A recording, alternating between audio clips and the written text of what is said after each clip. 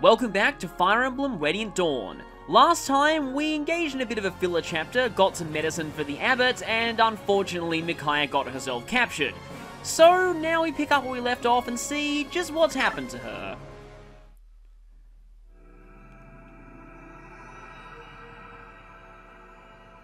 Not really sure why this chapter is called that.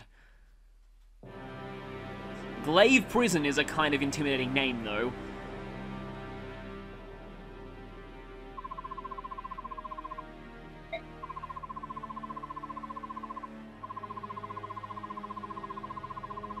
That's all you're concerned with, and it's pretty much your entire character at this point. Yeah, don't expect a lot of development for anyone new to Radiant Dawn, sadly. Ah, I remember you.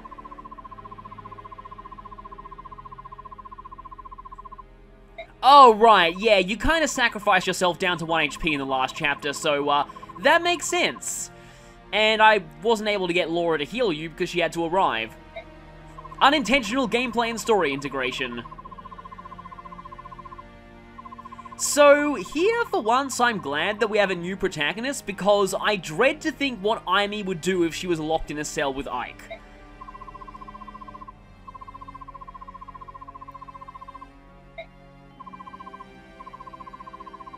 I'm Aimee. My name got changed in the American version of Shadow Dragon for some reason, but yeah, I'm Aimee here.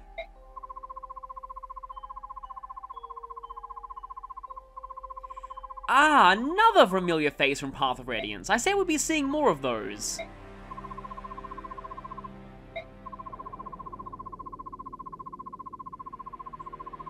So remember at the end of Path of Radiance how they said the merchant caravan was gonna go to Dayan?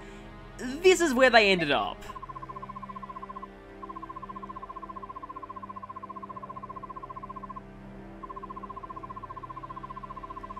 That doesn't sound good. I'll just take this moment to remind you, this game only got an E10 rating in America, which I find really bizarre. In Australia, it has the same rating as Path of Radiance, so the equivalent of T.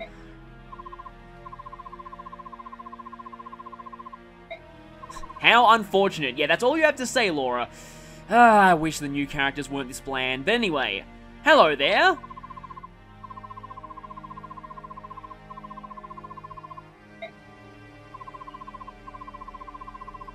Now, before I go into who this character is, I'd like to mention this line in particular.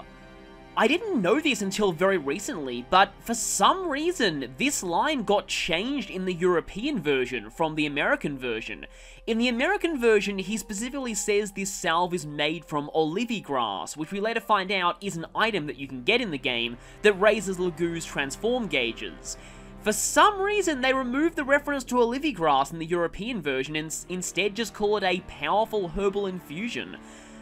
If anyone has any idea why they did this, please let me know because it completely escapes me.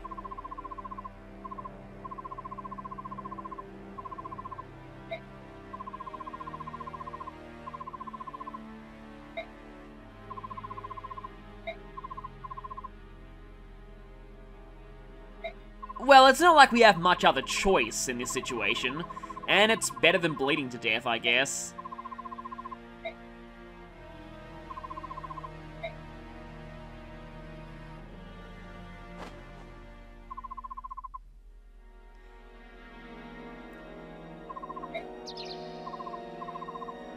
Being best friends slash adoptive siblings slash love interests with a thief has its advantages.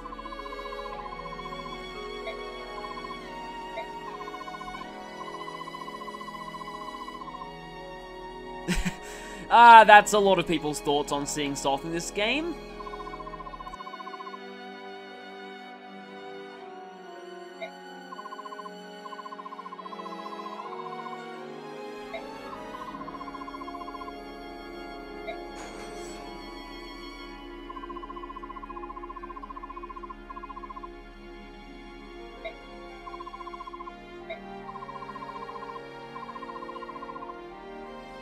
Should that have been thank you very much? I'm not sure, maybe that was a typo.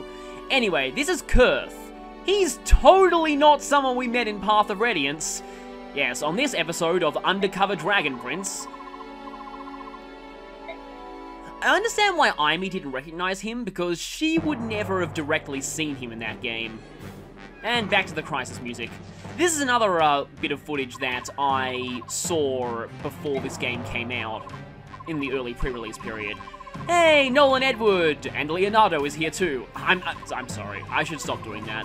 Leonardo's okay. He's fine, really. I don't really hate the guy. Remember this line, though. This is gonna be important. It's foreshadowing something that will happen in the chapter. Uh-oh, we've got enemies. Quite a few of them, actually. This map can be tricky if you don't approach it the right way. And conveniently, they followed the JRPG lore of prisons and left all of our equipment locked up in the same place.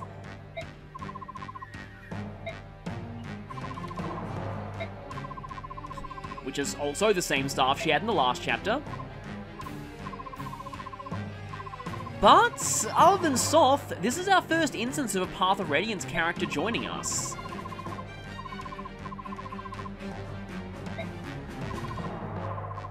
I love Mikai's half-closed eyes here. Mikai definitely has a lot of good snark moments. I guess it's a running thing for Tellia's protagonists. So yeah, more confirmation that the books are all written in ancient tongue. Though, you'd think the giant yellow lightning bolt on the cover would have been a clue that it was thunder magic and not light magic. Those tomes look pretty distinctive. Also, Ileana's about to say something here that doesn't really do her any favors for being a one-note character, but it is admittedly quite a funny line. Yeah, this is just how Ileana is. I still feel like she might have diabetes or some other kind of medical condition.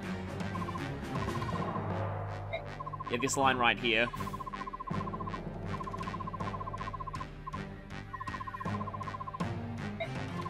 I admit that's a good line.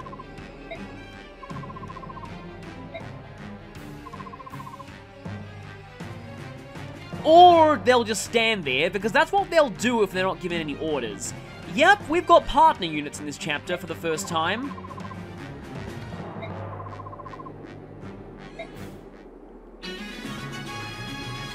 Firstly, though, let's cover Ileana.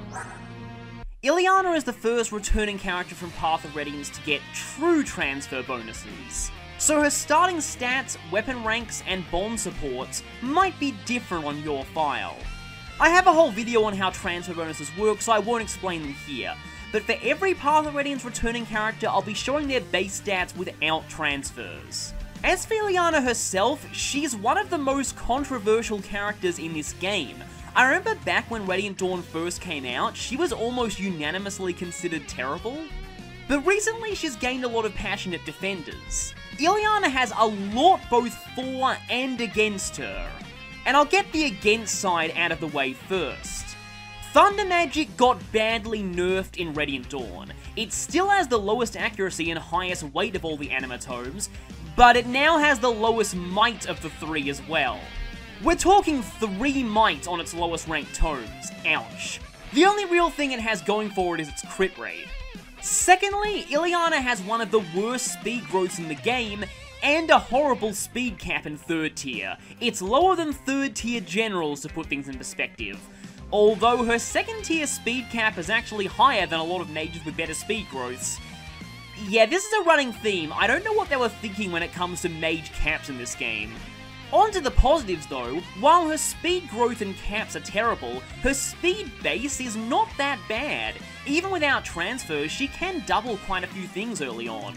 She also starts with exactly enough strength to not be weighed down by Elf Thunder, and she has a very high strength growth for a mage, so as she levels up, she won't need to worry about weight on pretty much anything.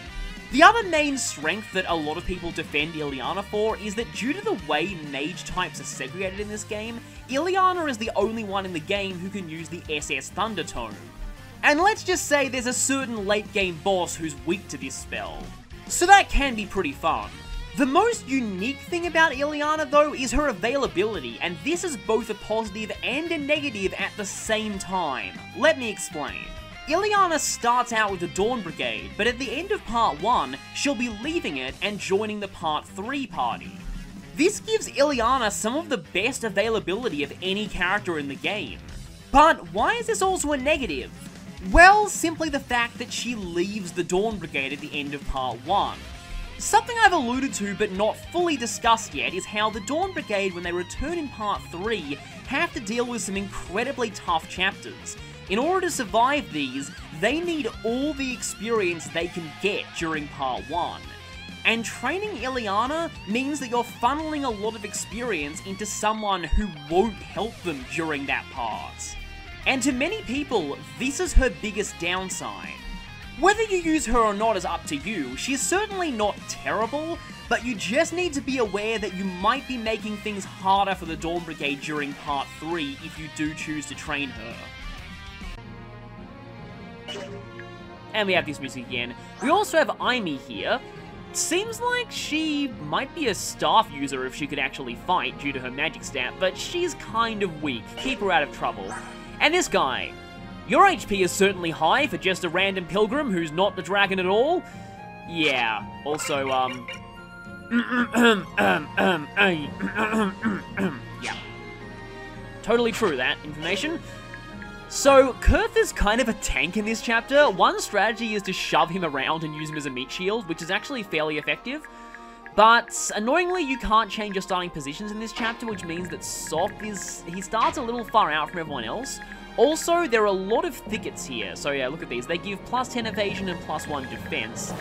And they also mean the enemies can get a little further than you'd probably expect them to. So this guy, he can actually get all the way up to where Leonardo's standing. Not that guy, though. I guess I can also show, this is an escape chapter. On easy, I believe this is a defeat boss chapter. Or route. In fact, it might be route again. I forget exactly what it is, because I've never actually played this game on the lowest difficulty before. But the boss is not guarding the exit point. The boss is actually right over here. This guy, Burton. He happens to be related to someone named Tim. Anyway, he has a Wind Edge and this Discipline Scroll. It's not highlighted in red, which means this is not dropped when you kill him. You need to have Soph steal this. And speaking of which, now I can explain locked equipment. I was actually going to explain locked equipment in the last chapter, but I forgot. But it's relevant here.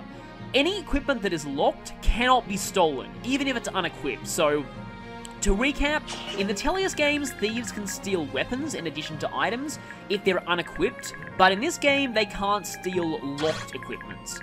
So because of that, I want to have Soph head down this way, and I didn't have Soph fight in the last chapter. That will change here, trust me, you are going to see Soph fighting things at this point. Alright, this soldier has a javelin, and yeah, he's probably going to get to us anyway. So, what I like to do here is to have Soph go here and plug this gap, and then have Nolan plug the other gap. Soph at this point in the game is kind of a tank. This will definitely change later on, but for now, everything he fights will usually die, and he is at very little risk of dying ever. But he also gets barely any experience from kills, so you might want to watch that. Though you might end up needing to train him later on, because, yeah, Soph is, sadly, despite not being that great later in the game, Soph is technically a main character, so he's forced for a lot of the game. So I actually put that hand axe, even though it's wearing a little thin. And now, yeah, now you can't actually get to where Leonardo is. I guess I'll have Micaiah go around... Actually, wait a minute. Yeah, there is a javelin there. I'll need to watch out for that. Though Micaiah's been getting a little bit defense blessed so far. She can probably handle that javelin. Instead, she'll just go down here with Soph. Now, I have the direct option, and it works the same way it does in Path of Radiance. Roam means the NPCs do whatever they want. Halt means they stand where they are. Target, you can choose a place on the map for them to move towards. And avoid means they avoid enemies, which is what they said they were going to do anyway, but yeah. I'm going to have Micaiah wait here, mainly because I want to show off how the direct system has changed since the last game. Now also, something to remember is that these archers, they can shoot you over this wall. Notice how this wall, I don't know if you can really see it here, but the wall has columns with gaps between them, which means, like I explained last chapter, it's a wall you can shoot through. Now, I usually like Edward to go and fight this guy. The Steel Axe is going to hurt him quite a lot, but... Oh, wow, exactly enough damage to kill, nice.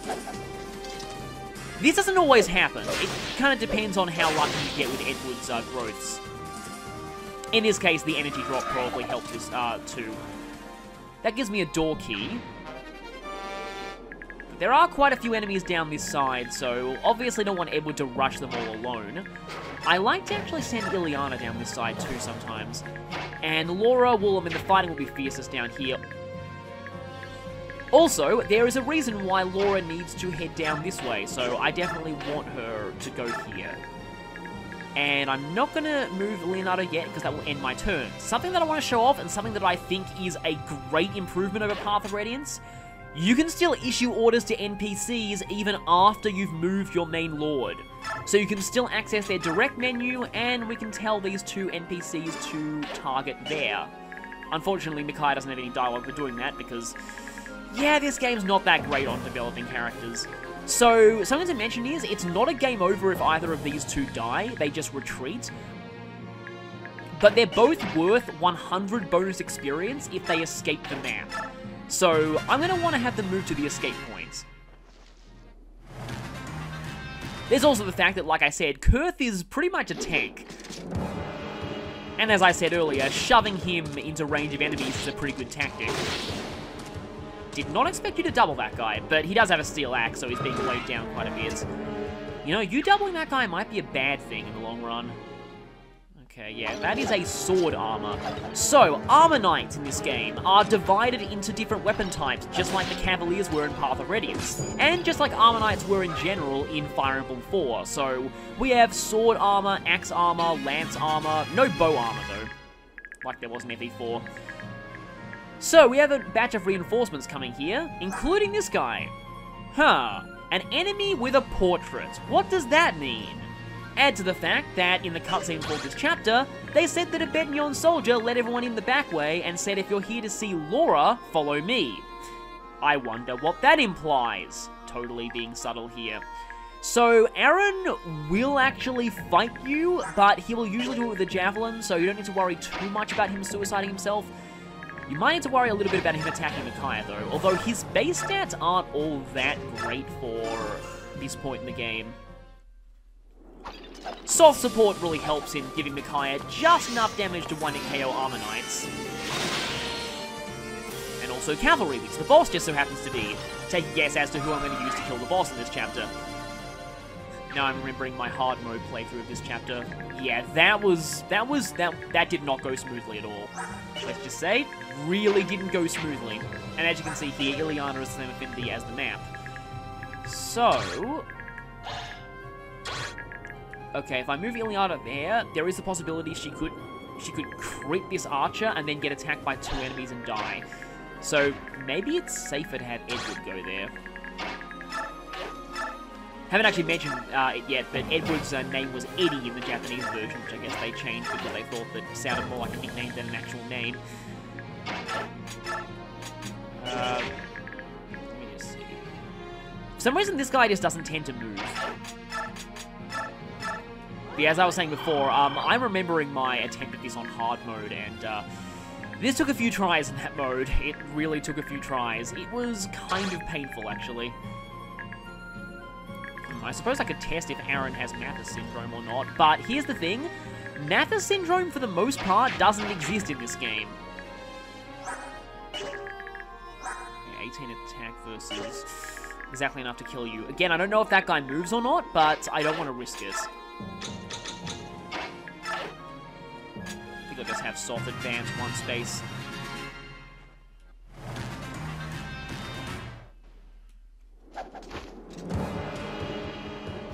Okay, I'm doing 10. Means I'm probably not going to kill this guy. Definitely not going to kill this guy. Definitely not going to kill this guy.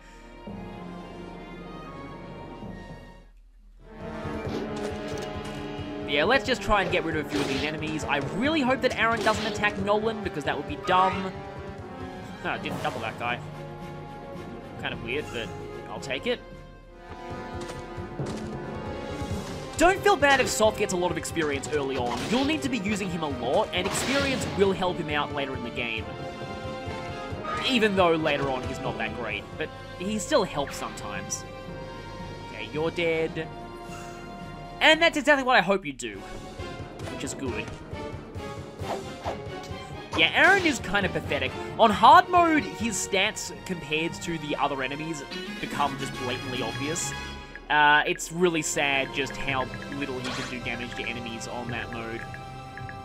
Right, this could be a problem.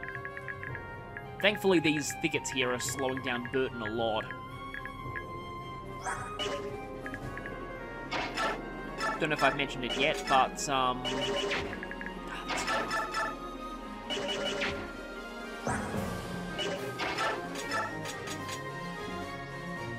yeah, I kind of want to get a little bit lucky here. And I actually don't want to get myself into Wrath, because that would be bad. Yeah, you can't actually shoot over that door.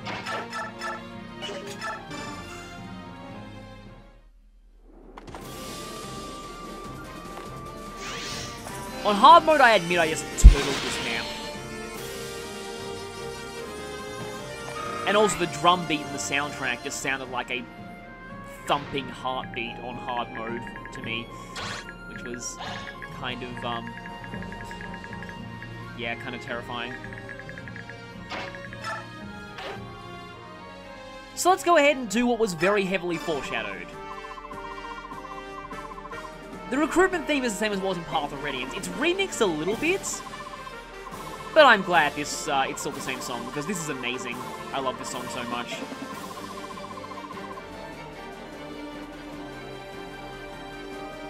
And that's the only backstory you'll ever be getting on this guy. I really wish these two had supports. They really could have benefited from supports, but sadly, this game was not kind to new characters.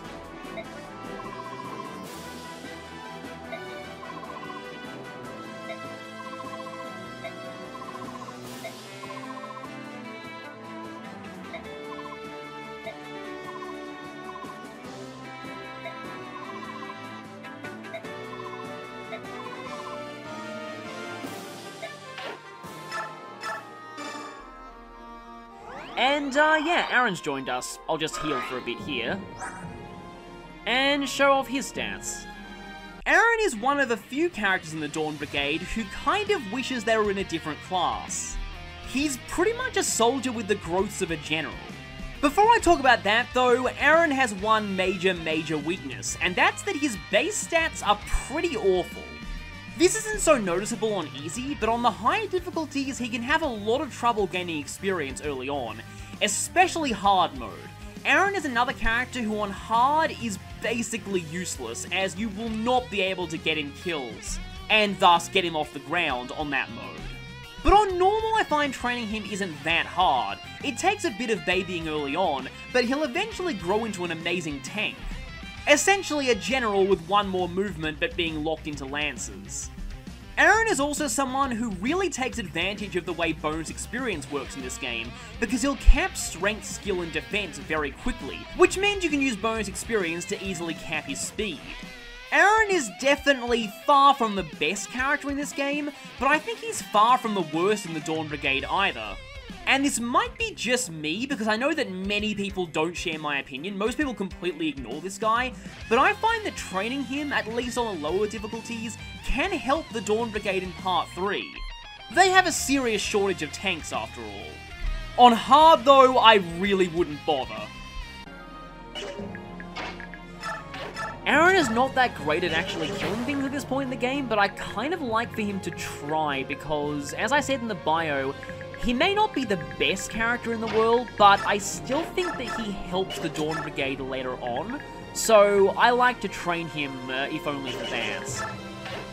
16 damage and 14. Forgot already how much damage you do. 8. 8, 16, 24, that's exactly enough. Just need to make sure that Aaron doesn't end up getting mobbed.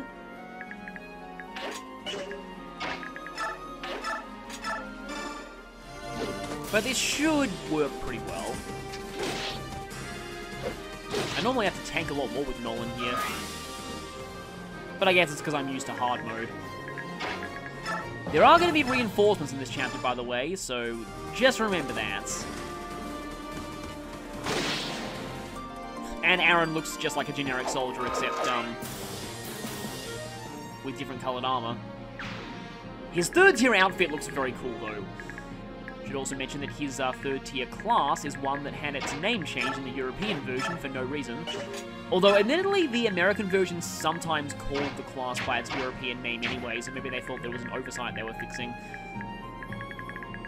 Yeah, pretty sure nothing can attack Laura here. We should be good.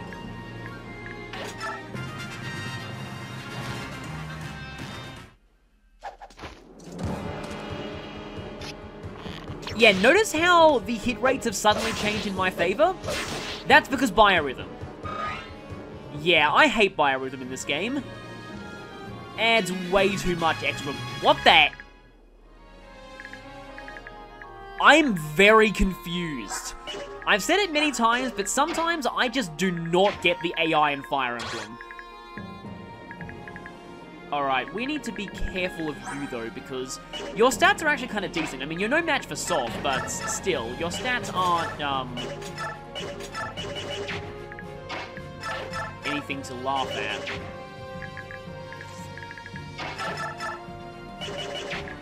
10 damage. So I could go for that, but yes, as you can see here, that guy is in up biorhythm and Nolan is in down biorhythm, so my hit rate is down. Because, of course it is.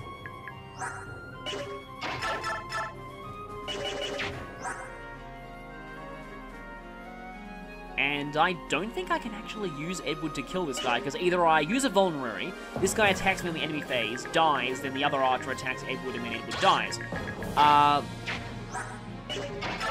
Or I go ahead and attack now, and then if Edward misses, he dies. So either way, there's a chance of Edward dying, which is a chance I don't want to take, so let's actually have you... Might actually like to have Laura heal you. Then maybe I should save your move to heal someone who needs it more, but oh well, I guess I'll heal you for now. Don't you just hate it when someone hits 99 experience? I mean, I could go do that and go for the 74, but if that doesn't work, is there anyone who can rescue Edward? What's his weight? His weight is 7, and you're also 7. And yeah, can't rescue. And you can't rescue either. Yeah, maybe it's for the best if I don't have Edward do that, and instead I use...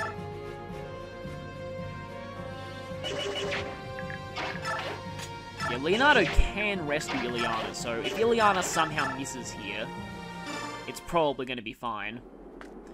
So we can actually see Ileana fight for once.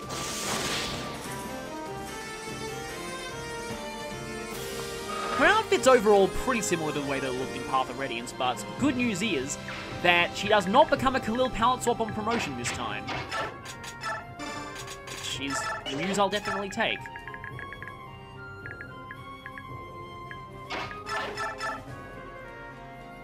I really don't like my hit rate here, but I kind of want Aaron to get the kill, but also not going to the boss's range. Well, you hit, which is good.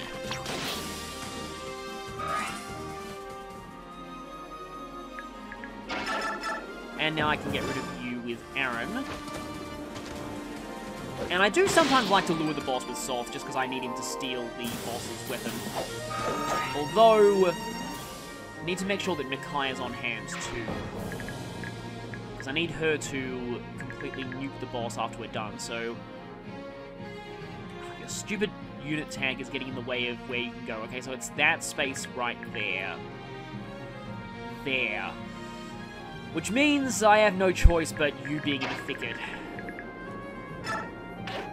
Definitely don't like that, but...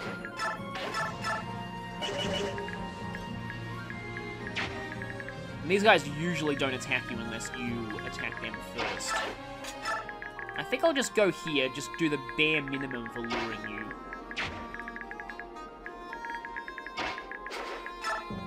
Pretty sure those armors don't move, but I might end up eating my words, although I do know that there are reinforcements that spawn from here.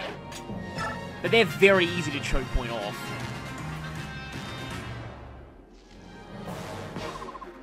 Okay, here comes the literal cavalry.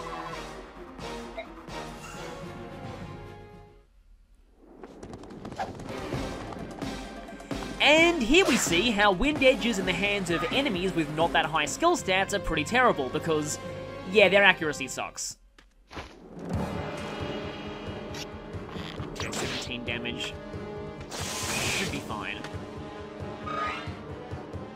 Ileana does decent damage to a lot of the enemies here, but Thunder Magic did get pretty horribly nerfed since Path of Radiance. Okay, that's a Steel Lance. That is a... Yeah, you have a Hand Axe, so I'll need to be careful of you. And yeah, there are heal hedges in this game as well, just like Path of Radiance. Okay, let me just check this. Thani does 1 less damage, even in Soul's range, and also, yeah, Micaiah gets doubled by only the boss of Chapter 3. That should tell you something. Aaron's getting doubled too, but, all I need is 1 damage on you, and then Micaiah can finish the job. And she has a 100% hit rate, so... Yeah, 1 damage. Don't exactly want the armors to go for Aaron, though. I go down there... Okay, looks like you can reach. Again, stupid unit tag is kind of in the way.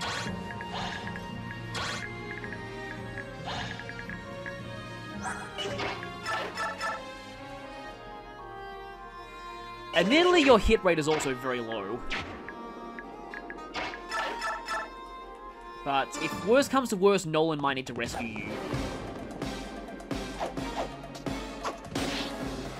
Okay, good, you actually hit. That's all I needed. I was hoping for a double dodge there, or double block in this case. Okay, step 2. Yoink! That's a skill scroll, and yeah, Discipline is actually a real skill in this game, not just something for the prologue. You'll see what Discipline does once we get to the base, which will actually be next chapter. And now we can just nuke this guy.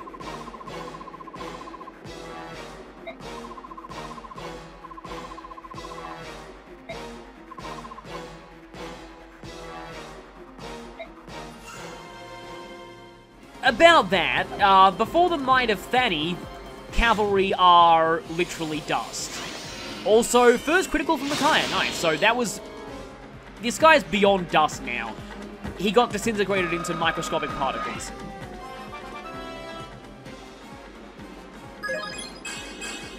The mage critical animations in this game are really good overall, and actually this is not bad speed on Micaiah. Really, this is kind of odd stats for Micaiah, honestly. Still, 10 speed is not good by any stretch of the imagination at this point in the game, but, So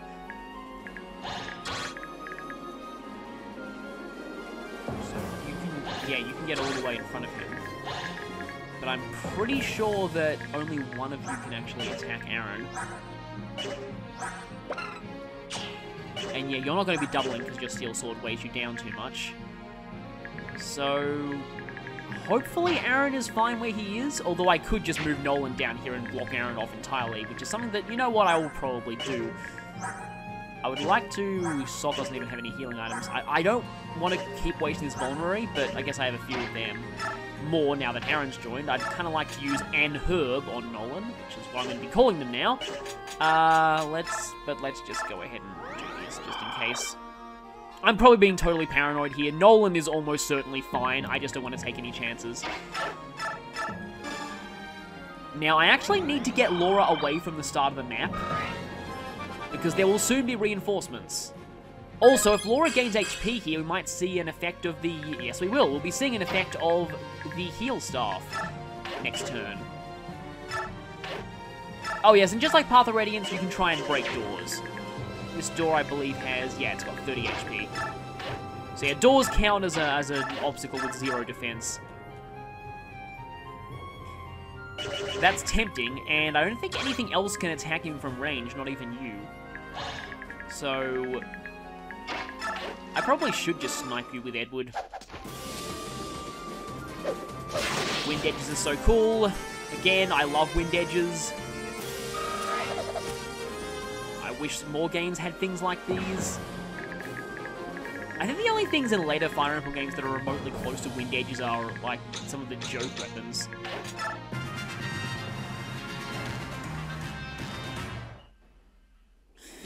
And I really should have equipped the hand axe. Well. I also really like how Armor Knights look in this game. You know I should have known you'd do that.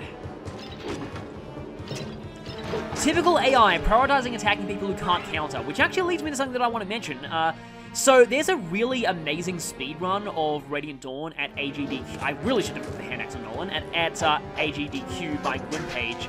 And I watched that speedrun about 4 times now. It is 3 hours long, so you'll need a lot of time on your hands to do it. But if you ever have 3 hours to spare, I'd recommend watching it, because it is definitely a fun thing to watch. And in the speedrun of this chapter, one of my favorite things that they said, Nolan's magic is actually not that bad, so that's not a particularly weird level up. And magic does have a decent use on physical units. Also, yeah, equipping certain staffs gives you effects, so the heal staff, I believe, restores 10 HP at the start of your turns. The downside of equipping staffs is that you're forced to equip a staff if you so much as, like, heal with it slightly. 1 damage off, of course I would be. But yeah, you're forced to equip a staff on the enemy phase if you heal with it during the player phase.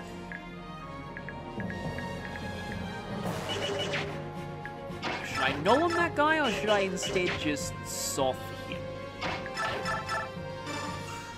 Yeah, let's just go ahead and soft this guy. Micaiah is going to blast the hand axe Armor Knight. But anyway, what I was saying is one of my favorite things they said in that speedrun was that at the beginning of this chapter, so yeah, Aaron's spawn point on normal mode slash English easy mode is around here. It's very different, and I think it's so they can give you a tutorial on how to recruit characters. But he also spawns with a couple of soldiers, and this leads to, again, one of my favorite things from that speedrun was them pointing out how, to quote them exactly, so this soldier here can one-shot Laura, but because she can technically counterattack with her staff, the AI prioritizes attacking the NPC who can't counter. I love that, just typical Fire Emblem AI stupidity at its finest. I mean, they usually prioritize kills above anything else, but in this case it was just like, oh no, let's just go for the one who can't counter because, oh no, she could hit me on the head with her staff. That's gonna do so much damage. Yeah, staff counterattacks were a cool idea, but in practice, I really don't see why they implemented them. I mean, admittedly, it's very funny to have someone get killed by a staff counterattack, but, really, comedy value is the only thing they're good for.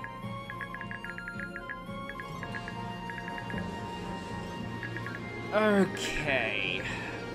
Actually, I don't like the idea of Nolan getting hit by that steel sword Myrmidon, but I don't think there's any way I can prevent him from getting attacked by it. And Aaron's HP is a little low at this point to really be thinking about tanking.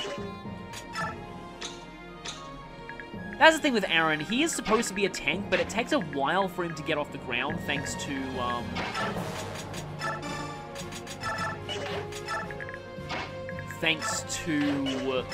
just, like, his starting HP not being that high.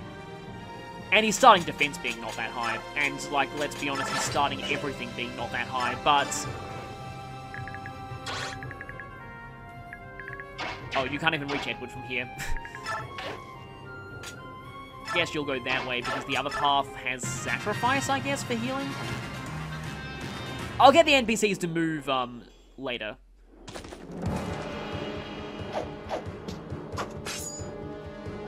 Sorry, I'm kind of dumbfounded because I think you could have attacked Micaiah. Let me just check. Pretty sure you could have gone for Micaiah. I really don't see why you didn't. Yeah, maybe I've just been getting defense bless and that soldier wouldn't have killed her. Well, you're actually moving at least. And what actually worries me about... Oh, I'm not worried. If this guy crits, I'm fine.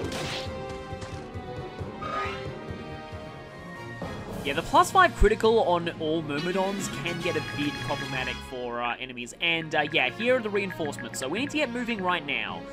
I will probably not be fighting all the reinforcements on this map. Well, let's snipe you. I'd like Aaron to get 1 level up here. Because once he gets going, he does become a pretty decent tank, and then he can get a good amount of experience through choke pointing.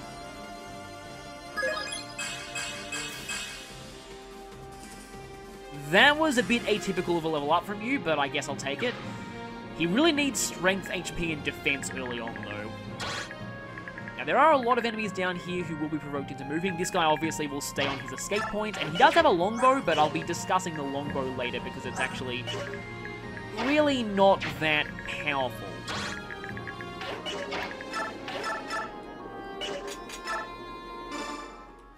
And yeah, speaking of powerful, here's how Fanny is actually pretty useful. It's the one situation where Micaiah is actually decent in combat. Being able to relatively consistently one-shot most cavaliers and armors at this point is definitely not something to be underestimated. Which is why I think that Micaiah, while she's certainly not good, she's far from the worst lord in the series. Roy. And she at least has staff utility on promotion, which is something that not a lot of lords have. Yeah, I do admit that as much as I like Lyn, and as much as Lyn tends to get incredibly RNG blessed in most of my playthroughs, and I do mean incredibly RNG blessed, yeah, I admit that she's probably not the best lord overall. Can I? Yes, I can W with the steel sword. Now, please don't 2% critical me. I shouldn't have said that. I really shouldn't have said that. Thank you for not confirming my worst fears. Okay, once Edward starts doubling things with steel weapons, that's a lot better. But he probably only doubled because that guy had a steel sword himself. Okay, now, as long as Edward fights just that axe user, he should be okay. I really wish I had a dancer to make him, to give him, more movement. But anyway, gonna go ahead and heal Eddie here, and then I'm gonna send the NPCs forward. Okay, yeah, that's Steel Axe, 24 attack power versus Imy's 6 defense. She's probably okay. Yeah, she's definitely okay. But I do need to get Ileana and Leonardo out of here.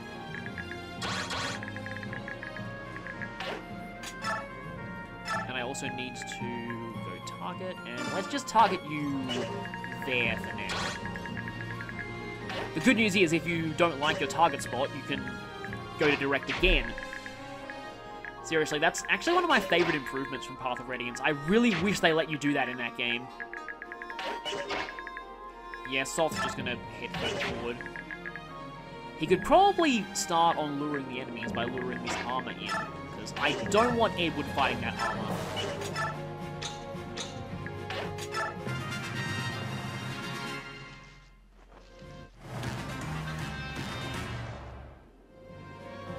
Yeah, those two definitely need to get moving. Ow. Okay, thankfully she didn't get doubles. And it doesn't matter if any of the, like I said, it doesn't matter if any of the NPCs quote-unquote die, but I want to keep them alive because, bonus experience.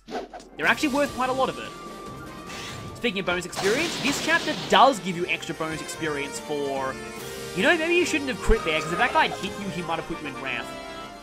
Yeah, this chapter does actually give bonus experience for everyone who escapes, so you want to have everyone escape here, not just Micaiah. That is almost a perfect level up by Edward standards, although he likes a bit of luck too, because that lets him dodge a bit later on. So that's not bad.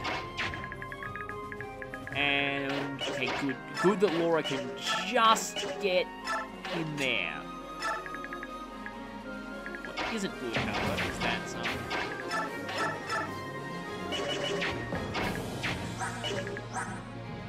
like that, and you have 14 speed, and yeah, you probably won't double. Oh no. Okay, new plan. Oh, except Imy moves first. So what I want to happen is I want Kurth to go up here and block off this point and just choke point these NPCs, but the problem is that, like I said, Imy moves first, and Yeah, she'll probably just go and die. Or, I could kill one of them now.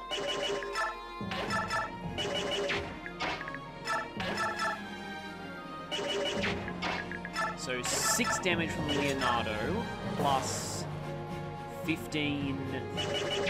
That's 21, that's not enough. But hopefully... 15 and plus 8. That should be enough. This is probably my only hope, but... Or 13... No,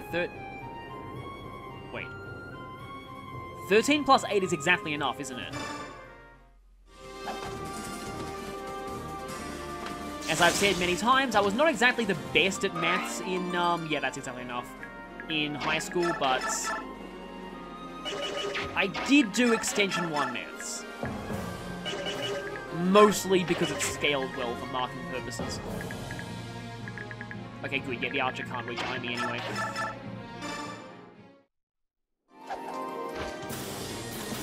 Now, Leonardo, you need to hit here. As another archer would say, please hit, but you did, which is good. And the archer has less of a chance of critting either of us, so I think we're safe here. These two did a pretty decent job, but they're going to need to keep moving because of... we need to get everyone to escape, and there are going to be more reinforcements. And that armor didn't move. I kind of thought he wouldn't.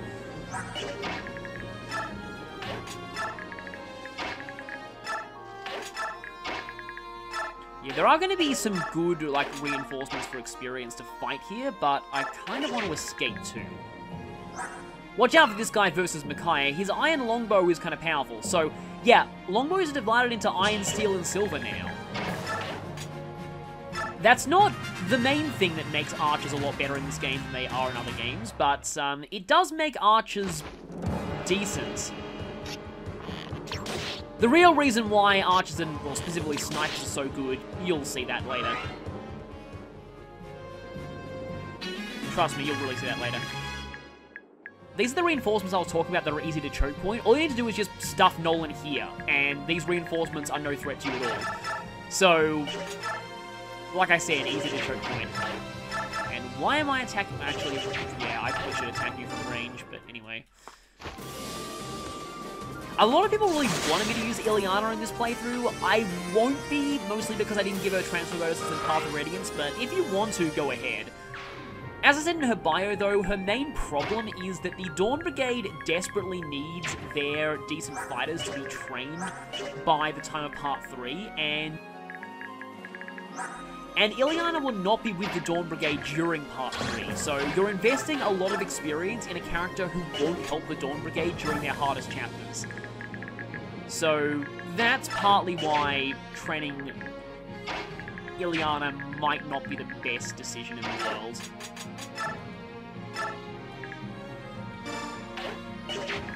Now let's just have them shuffle a little bit further forward. Let's make it so I have to worry about Aimee a little bit less. Because, like, as much as she was a creep towards Ike, I really don't want to see her get, well, not die, but get hurt here. So this is a preview of how much damage this guy does to Micaiah, 15. If you didn't get lucky with Micaiah's defense, though, Micaiah can very easily get one-shotted by the longbow, so just bear that in mind. I say bear that in mind a lot, but,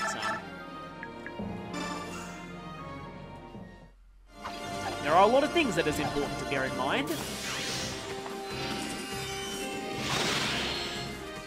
I guess I should mention that some people like using the Draco Shield with Micaiah, but personally I think it just doesn't do much to help her durability anyway, and I think it's kind of a waste overall. Yeah, her luck is just absurdly overkill. If she was in Path of Radiance, she might be one of the few characters who would actually like the luck cap being 40. I have no idea why the luck cap is at 40 in that game. It's just, it doesn't make any sense. Could try and have Nolan and or Aaron get a little more experience here while my NPCs are advancing towards the escape point. Let's just go ahead and do that. don't think I need to heal Nolan for this, although I really hope I don't eat my words, and Soth or Aaron, but probably not Aaron, definitely needs to stand in front of this archer. Mostly to block off this guy. Aaron does need a little bit of extra experience here. Because I do plan on using him in part 3. And you can actually shoot Micaiah, so I'll need to be aware of that.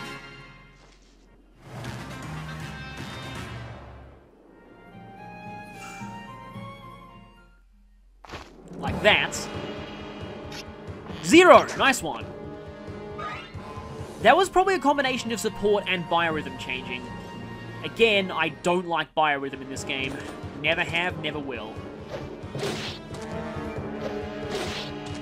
But it's part of the reason why I don't like hard mode as well, because without the weapon triangle to mitigate it, hard mode is so reliant on getting lucky with biorhythm, and like I said earlier, if Nolan is in bad biorhythm at the start of a chapter, you might as well reset. I had Nolan in bad biorhythm at the start of 1, 2, and it didn't end well. Time for a little bit of cleanup here. This chapter has gone on for a little longer than I would have liked it to, but speaking of things I would like Aaron to get the kill here, but I don't know if that's gonna actually happen. Yeah, even with the Iron Sword, Edward still does that, except the this guy will be attacking him. I could go for... yeah, I could try that. Yeah, Micaiah is at best biorhythm, so that would explain why the archer missed her last turn.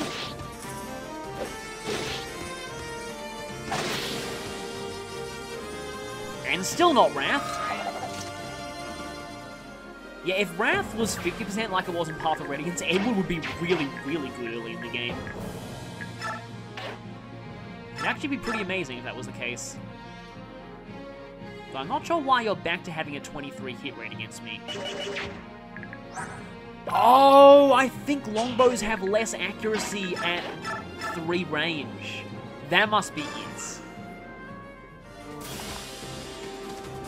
Because I know that the 3rd tier form of snipers in this game have an ability that lets them shoot any bow at 3 range, but at a massive, well, not massive, but at a slight cost to accuracy. A slight cost that doesn't matter because their skill is so ridiculous. That's partly why, well, it's the main reason why snipers are so good in this game.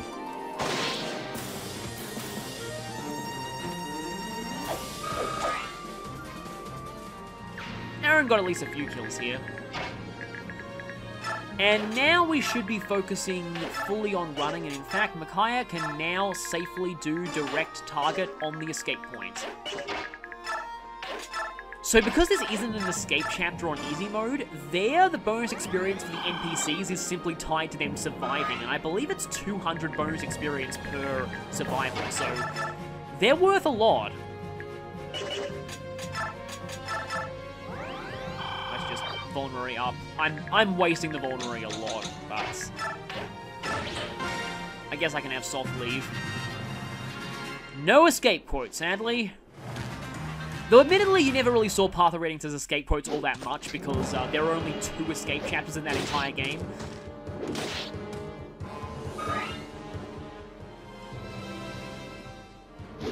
Back in Path of Radiance, I would often mention Radiant Dawn, and now I'm Radiant Dawn, I'm going to be talking about Path of Radiant Dawn. Hopefully not that much, but a little bit.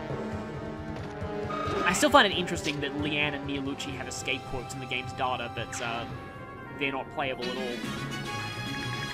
Oh, right, you two. I forgot about you.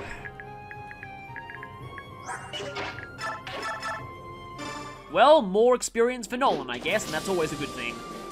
It's Nolaning time. I told you I wouldn't overuse that, so that's only 1 It's Nolaning time this chapter, and I think that'll be the quota. I get 1 It's Nolaning time per chapter, and that means I get to save it for the best possible moments. Okay, please tell me Nolan is okay against these 2. I really hope he's okay against those 2.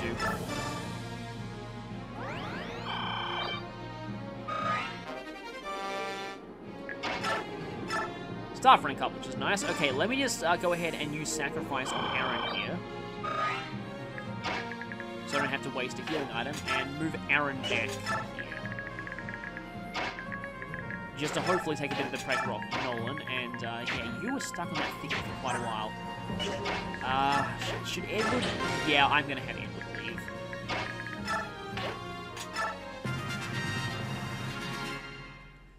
And these two are gonna get out of here. I mean, hopefully, yep, Kurt had enough movement. And you're attacking Aaron, which means Nolan's guaranteed to survive this turn, which is fine. You're doing a little more damage than I thought you would, but... Unless your compatriot over there somehow has 4 more strength than you, Aaron should be okay. Exactly the same strength. And yeah, no way you're doubling me with Seal Lances, so that's fine. And even more reinforcements.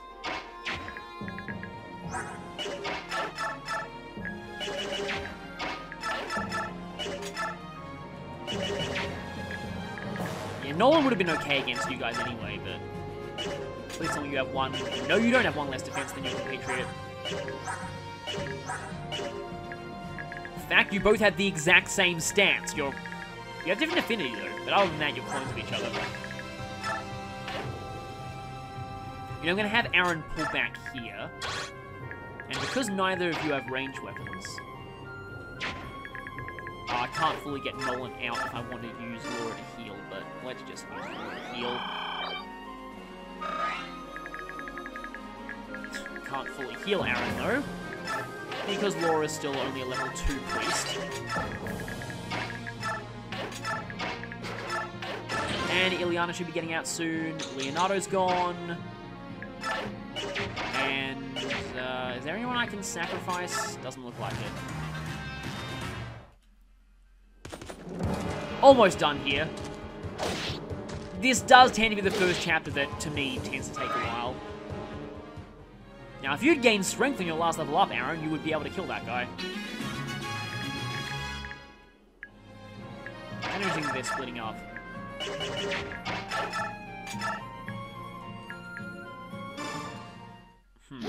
Let's try this. I know I'm running down my hand axe, but next chapter we won't be fighting very many ranged enemies. And we will also have access to the base, so we'll be able to buy more stuff. At least you get to get a level up before we go. Pretty good. I'll take that. Thankfully, Nolan doesn't have more speed than Edward at this point. That has happened to me in another playthrough. When Nolan has more speed than Edward, that's usually a sign that your Edward is not really that worth investing in. Aaron might get another level up out of this too. I'm not going to fight these other 2 soldiers. I'm just going to get out of here.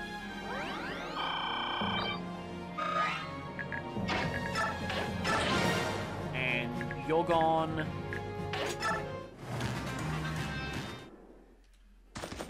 And you did what I thought you would do. In fact, you know what? I don't think I'm even gonna... Now I'm gonna kill you. So that means I waste 1 more turn. I might end up not even getting any experience for turns here, but I will be getting all the bonus experience for... Yeah, I actually have to have Aaron fight you. Otherwise, he's not going to level up. But yeah, I will be getting the full bonus experience to everyone escaping, including the NPCs. Now can you get strength and defense? I shouldn't have said that. Oh, he got exactly strength and defense. Maybe I should have said that. Or rather, I'm glad I did say that. Okay, now we go. Nolan really needs new weapons. Surprised we haven't had any iron axes so far. But let's just quickly check. 50, yeah, he's not quite strong enough to use them without speed penalties. And yeah, you might as well heal to get a bit more experience, and next turn we're gone. Well, hopefully Nolan has enough speed to get out of here. And let's just get some cheap sacrifice experience.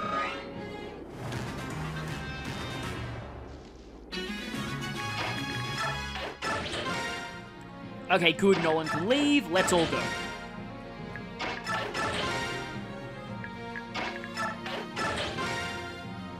And Prison Break is successful. Took longer than I thought it would, but I think we did that pretty well. That's usually the first chapter where I get a game over, so I'm glad that didn't happen that time.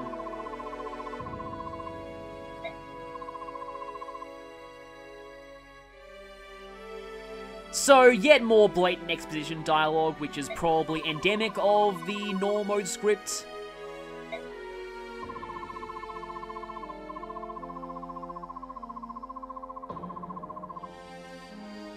Though I do think this line's not bad.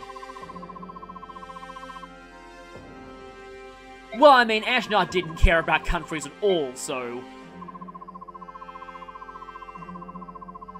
And it's Daniel, so fun fact, I recently found out that if you look at everyone's Choose Your Legends results for just Tellius, Daniel was at the very bottom of the Radiant Dawn polls.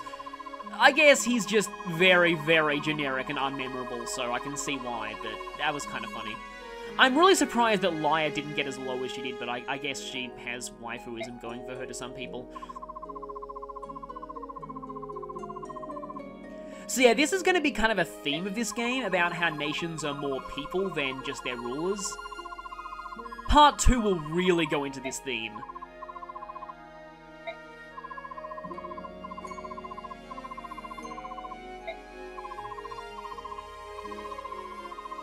Hey, you're not looking creepy in this game! So yeah, I like Muston's, Muston, I don't know how to pronounce his name, Muston I guess. I like his portrait in this game so much more than his Path of Radiance portrait, so... yeah, he looks terrifying in that game, and I'm glad that those days are gone.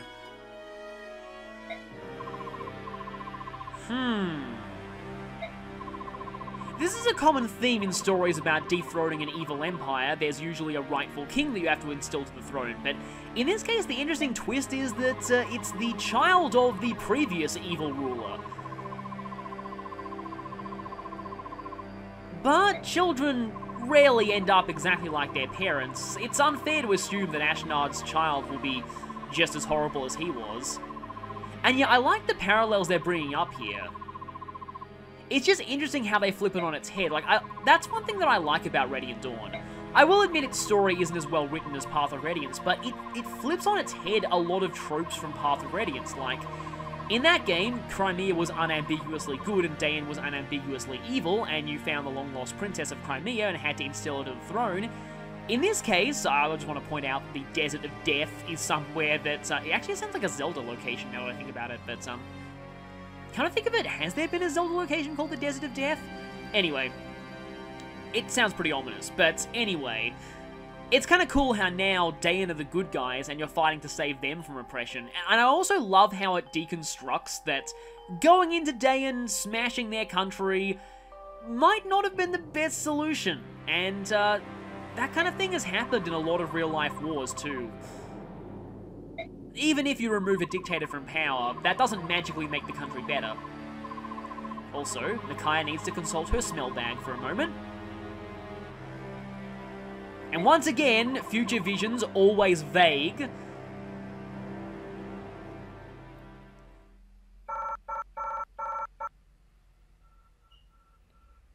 I still got the turn bonus, I can't believe it. Also, yes, other units experience. Here is another major improvement in Radiant Dawn that I was talking about in Path of Radiance at several points. So any yellow units that fight, in this case get attacked, any experience they gain turns into bonus experience at the end of the chapter. So you don't need to worry about yellow units stealing your kills in this game, which is really awesome. I love that. So yeah, we get a lot of bonus experience out of having everyone escape there. And with that, next time we'll follow Micaiah's smell bag intuition and see what awaits us in the desert.